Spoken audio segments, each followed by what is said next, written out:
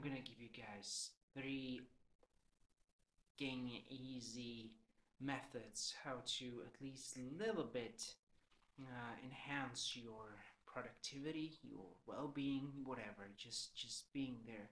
These are very freaking ridiculously easy um, things to do and habitually wise, but I think they're pretty important. So let's see them.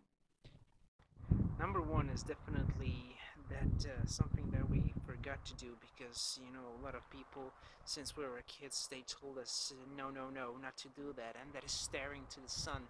Staring to the sun.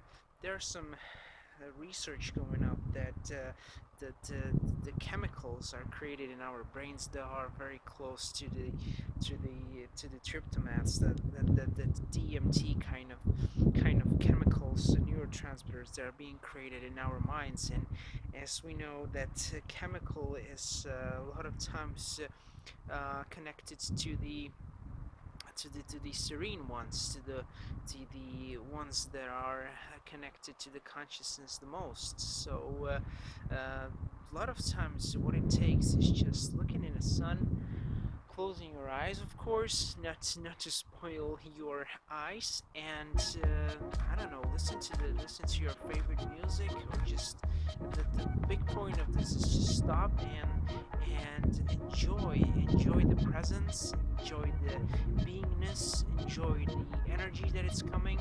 It's good for our immunity system. The vitamin D is being created, and it's just stopping there. You're living in a matrix, and we need some time to plug out of this and just stare in the sun. Of course, with our closed eyes, staring in the sun brings you can basically feel the vibration, feel the energy that you can.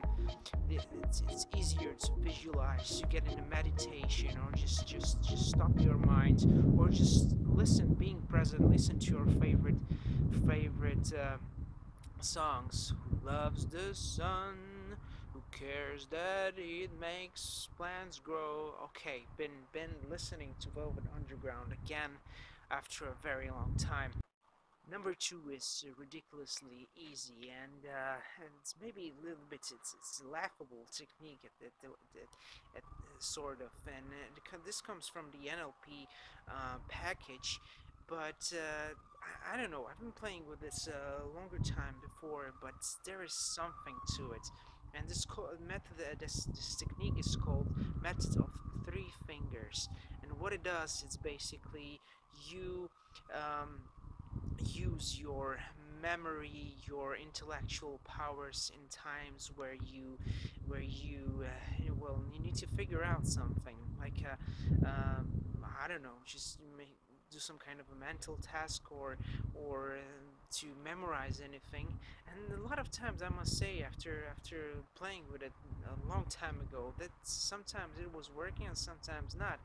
But there are practitioners, and there have been even some study with London taxi drivers that were not using navigation or any tools, and just by doing this, being present, putting your three fingers together, and just trying to use all the capacity of your brain, what happens is that when you have this kind of a marker, this anchor that you are holding tightly your three fingers, and you're basically telling to your brain that, okay, I'm using you to give me the results.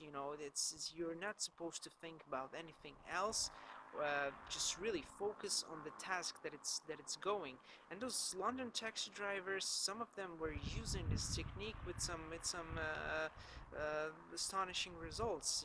London is a pretty big place, and if you're a taxi driver, a lot of it happens just by driving around and using your senses. But at the same time, this technique kind of helped you being present and use your mental capacities to the most.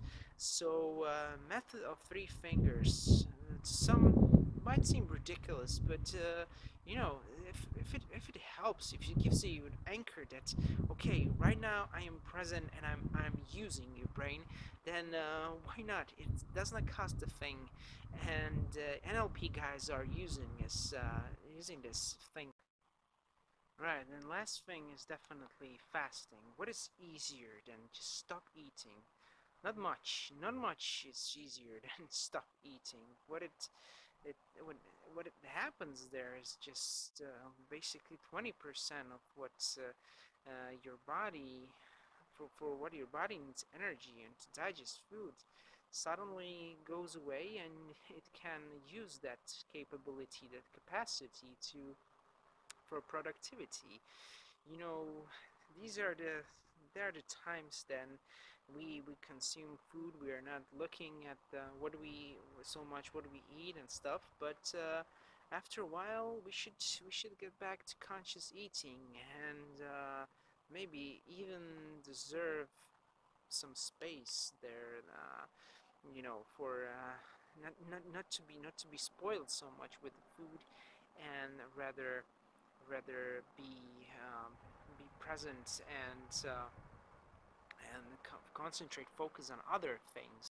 Even like in one video, Tim Ferriss was saying that if there was something that he did not do back in his days when he was really into the business and in productivity and really working things out, what it was, and he said that he should have gone bare feet more often.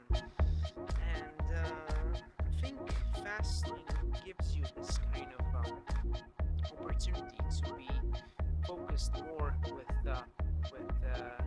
with life, with being, with awareness, consciousness, and also productivity, more than just to really be focused on food. So what I do is intermittent fasting.